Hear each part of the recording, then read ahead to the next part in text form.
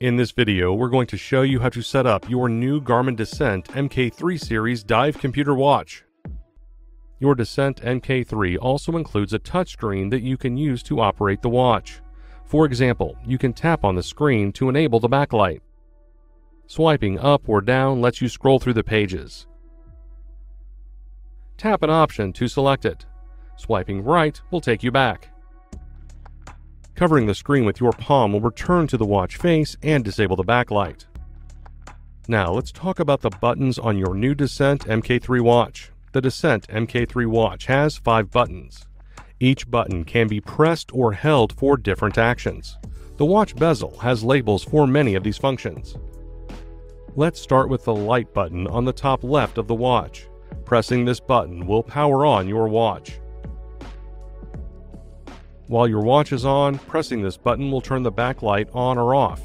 Holding this button will show the controls menu.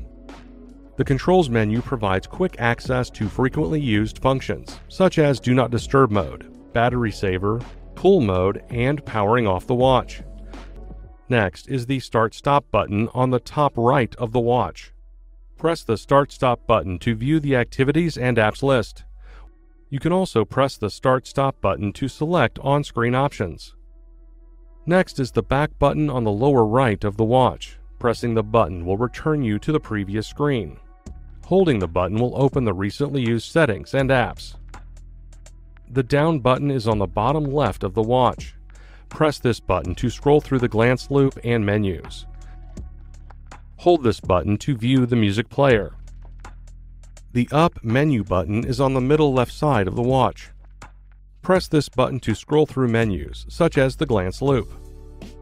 Hold this button to view the menu. From the menu, you can customize the watch face, adjust settings, and pair wireless sensors. And that's it. Your Garmin Descent Mk3 series watch is now set up.